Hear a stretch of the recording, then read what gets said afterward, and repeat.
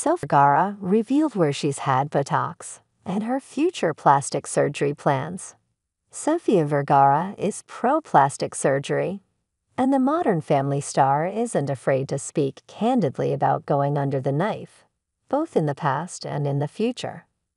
"I'm going to do every plastic surgery that I can do when I'm ready," Vergara told Allure in a recent cover story. "I wish I had more downtime. I would have done stuff already. But because I'm in front of the camera, it's not like I can do something and then sit in my house recuperating for weeks." As for what Vergara has already had done, she revealed that Botox has been her product of choice.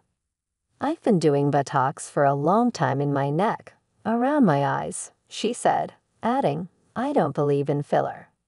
I feel filler does good when you're really young and you want a little bit more cheeks or to plump your lips a little bit.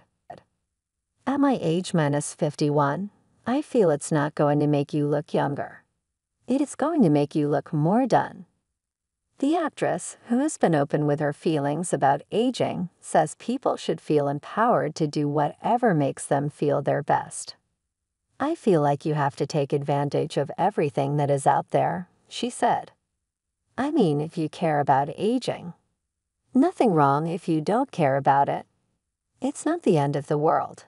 But if you do, now there's so much stuff out there." Vergara has recently been talking about her latest Netflix series, Griselda. In it, she plays title character Griselda Blanco, a Colombian drug lord who in the 1980s rose to prominence in Miami by becoming the Godmother of Cocaine. The role was quite the departure for her, she told The Hollywood Reporter, and it simulated use of cigarettes and other substances to embody the role. "I've only done Modern Family, really, so I didn't know what I was walking into. And when I arrived, I realized this is different, and it's hard when you have to cry and kill and choke and snort cocaine and drink alcohol," she explained. "And I'd never in my life touched a cigarette. Never. I had to learn, and to learn at 50 years old to smoke, and you're going to be in every single scene smoking. Okay. The first 3 weeks, I'd go home and I didn't know what was wrong with me."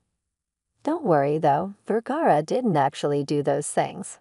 Credit the magic of Hollywood for making it look intense and very real. "The cocaine that I did was fake. It was not real cocaine. It's fake cocaine, but I had to pretend," she previously clarified during her January appearance on The Tonight Show with Jimmy Fallon. "The cigarettes are also fake. Everything was, it's fake.